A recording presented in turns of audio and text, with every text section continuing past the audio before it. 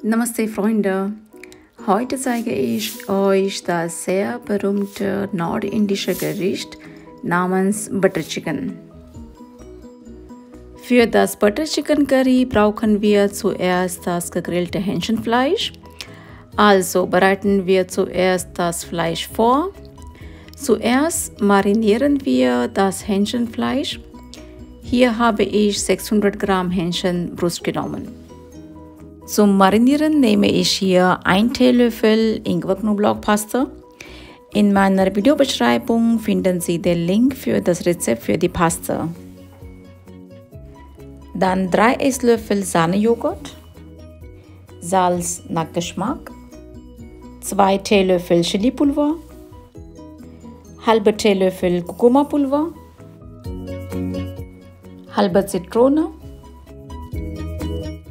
Trocknen Sie das Fleisch vor dem Marinieren zunächst mit einem Papiertuch gut ab.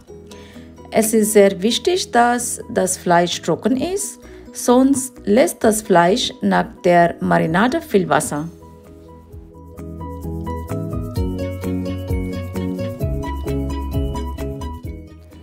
Jetzt kleine Ritze auf das Fleisch einschneiden, damit die Gewürze in das Fleisch gut einziehen kann. Dann das Fleisch mit dem Chilipulver, Kurkumapulver und 1 Teelöffel Knoblauch-Ingwerpaste gut würzen.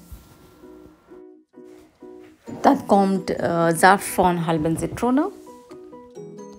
Dann mischen wir die Sahnejoghurt, alle Gewürze und der Joghurt. Alles gut mischen. Das marinierte Fleisch mindestens 30 Minuten an Seite legen, damit alle Gewürze das Fleisch gut aufnehmen kann. Wenn Sie das Fleisch über Nacht einwirken lassen, schmeckt das Fleisch besonders zart. Während das Fleisch mariniert, bereiten wir einfach schon mal die Soße vor. Dafür brauchen wir 3 große reife Tomaten, 2 Zwiebeln, 1 Teelöffel Chilipulver. Wenn Sie mehr scharf wollen, dann könnt ihr auch ein bisschen mehr nehmen. 3 Lorbeerblätter, eine Stange Zimt, 50 Gramm Cashewkerne, 1 Esslöffel Butterschmalz, 6 Kardamomkasperl, 6 Nelken und 1/4 Teelöffel schwarze Pfefferkörner, 3 Knoblauchzehen und ein großes Stück Ingwer. In einem Topf halbe Schüssel Wasser dazu geben und erhitzen. Jetzt gebe ich die lang geschnittenen Zwiebeln in das Wasser dazu. Jetzt kommen die klein geschnittenen Tomaten dazu. Der Ingwer und Knoblauch habe ich hier klein geschnitten, das geben wir auch dazu. Pfeffer und Nelken, Kardamom, Cashewkerne, Lorbeerblätter und Zimt. Ich habe hier ein großes Stück von Zimt. Ich mache es ein bisschen klein, damit der in die Soße intensiven Geschmack geben kann.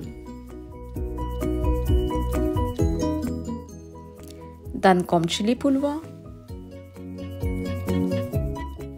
Und zuletzt kommt der wichtigste Zutat, das ist ein großer Esslöffel Butterschmalz. Da es hier ein Butter Chicken ist, daher Sie müssen großzügig Butterschmalz verwenden. Sie können auch Butter nehmen, aber statt Butterschmalz schmeckt besser. Und Butterschmalz ist auch eine gesunde Fette, daher braucht ihr keine Sorge machen. Alle Zutaten miteinander gut mischen. Mit geschlossenem Deckel auf die mittlere Stufe Hitze 20 Minuten kochen. Nach 20 Minuten, die Mischung ist hier gekocht Und jetzt lassen wir es zum Kühlen.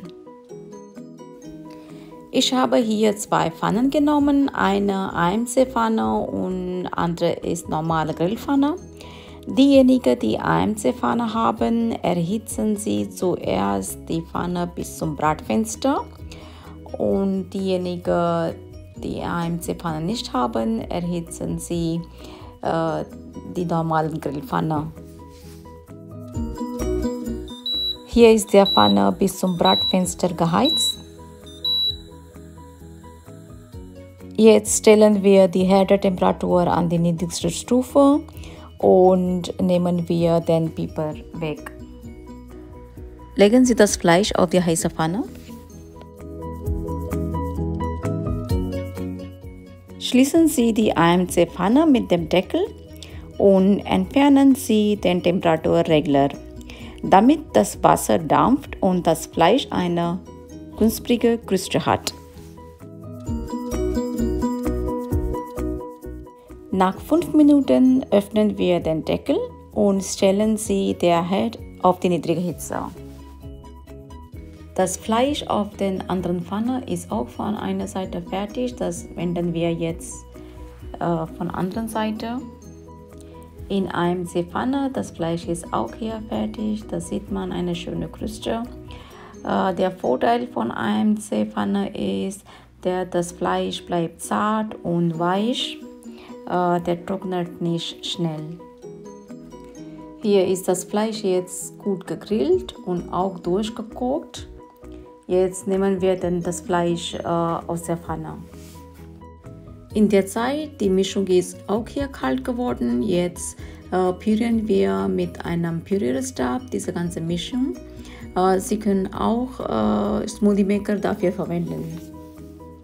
Die Soße ist hier fein püriert. Die Soße wird mit einem Sieb gesiebt. Dafür habe ich hier eine Schüssel genommen und auf die Schüssel habe ich hier ein Sieb. Jetzt gebe ich komplett die Soße in den Sieb. Dieser Schritt ist hier sehr wichtig, damit wir eine geschmeidige Soße erhalten. Beim Sieben die Tomatenschale und die grobe Gewürze, die kommen nicht in die Soße und dann die Soße wird ganz geschmeidig. Die Soße habe ich hier gesiebt und wie ihr seht, das bleibt nur die grobe Gewürze und Schale von der Tomaten. Jetzt erhitzen wir einen Topf und geben wir einen großen Esslöffel Butterschmalz. In den geschmolzenen Butterschmalz gebe ich jetzt hier lang geschnittenen Ingwerstreifen. Der Ingwer soll nicht lange in Butterschmalz braten. Die Ingwerstreifen geben ganz guten Geschmack in das Curry. Und jetzt gebe ich die Paste dazu. Das alles wieder gut umrühren und wir lassen es mit geschlossenem Deckel 5 Minuten köcheln.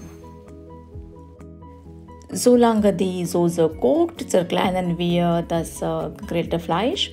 Das empfehle ich mit der Hand zu machen. Wenn Sie mit Messer das Fleisch schneiden, dann die Soße zieht nicht in das Fleisch richtig. Daher bitte das Fleisch mit der Hand zerkleinern. Eigentlich für das Gericht Butter Chicken nimmt man Rest gegrillte Fleisch von einem Tag vor. Wenn Sie Rest gegrillte Fleisch haben, Sie können das Fleisch auch gleich für das Curry verwenden. Die Soße köchelt hier ganz gut. Jetzt gebe ich ein bisschen Wasser. Ich habe das Wasser in den Topf von Marinade gegeben und das Wasser jetzt geben wir in das Curry, damit die ein bisschen flüssiger wird. Jetzt gebe ich das geschnittene Fleisch dazu und lassen wir es das alles zusammen köcheln, damit die ganze Gewürze von Pasta in Fleisch gut mischt. Jetzt kommt Salz dazu. Nicht vergessen, dass wir auch in Marinade Salz gehabt, daher Vorsicht mit der Menge von Salz. Jetzt gebe ich hier 1/4 Teelöffel Honig. Vorsicht, dass der Honig nicht zu viel sein. Der Soße soll nur ein bisschen leichten süßen Geschmack haben. und die Soße nicht so viel süß werden. Jetzt gebe ich hier 2 Teelöffel Boxhornkleeblätter. Die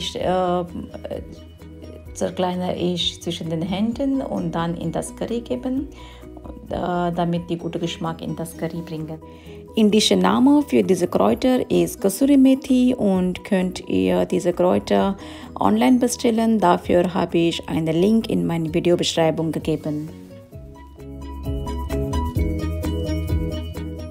Alles gut umrühren und mit geschlossenem Deckel 10 Minuten kochen lassen. Nach 10 Minuten, unser Butter Chicken ist hier nun fertig.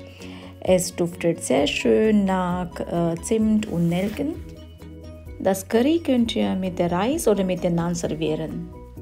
Wenn das Video euch gefallen hat, dann lasst gerne einen Daumen hoch oben da.